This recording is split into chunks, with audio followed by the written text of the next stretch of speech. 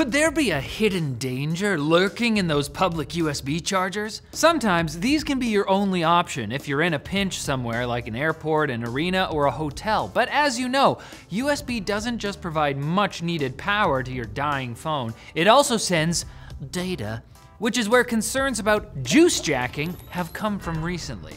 The idea is that whenever you connect your phone or laptop to a USB outlet that leads God knows where, you're taking a chance that your device could be hacked or infected with malware. The American FCC has even gone so far as to warn people that a free USB charge could wind up draining your bank account. So how exactly would an attack like this work, and how prevalent are they? The basic idea is pretty simple. A hacker modifies a public charging station or just sets one up on their own, and when a hapless victim connects their phone, the compromised charger will simply get around the phone's built-in protections and start sucking down private data like a digital big gulp.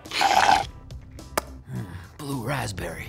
And it's important to note that these kind of attacks have been demonstrated to be possible, rather than a purely hypothetical risk. They can be executed by everything from tiny computers the size of a Raspberry Pi hiding inside charging stations, to special cables that allow attackers to inject keystrokes wirelessly. But get this, despite the hysteria around juice jacking, no cybersecurity firms have ever reported a single case of it happening out in the wild. Why is this? And does that necessarily mean that you're safe from juice jacking? We'll tell you right after we thank Corsair. Tired of cable clutter in your PC builds? Corsair's IQLink ecosystem could be the answer.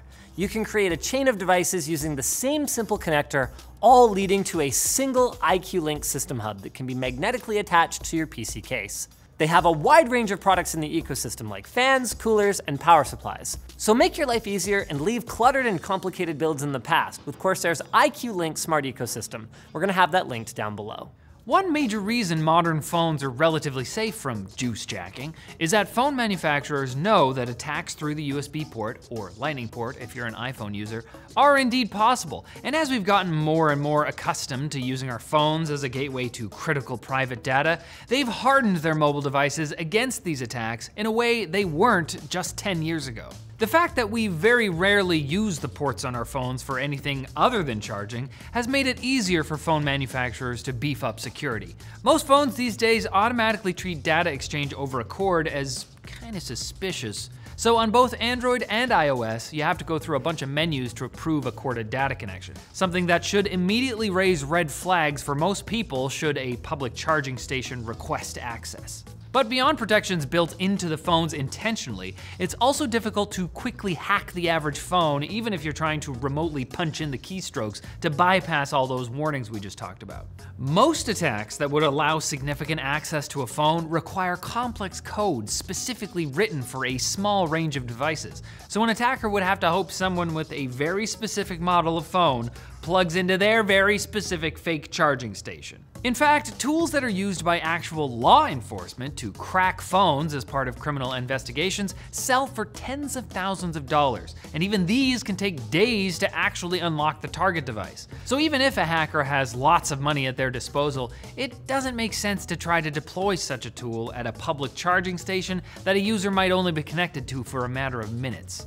Any method that could quickly hack a modern phone would likely be sold in the dark web for a large amount of money to someone trying to go after a specific high-value target, meaning not anyone like you and me.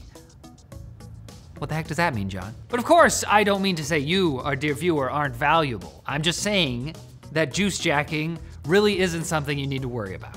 But if you're paranoid, just carry around a charging brick if you don't mind having awkwardly protruding and very warm pockets.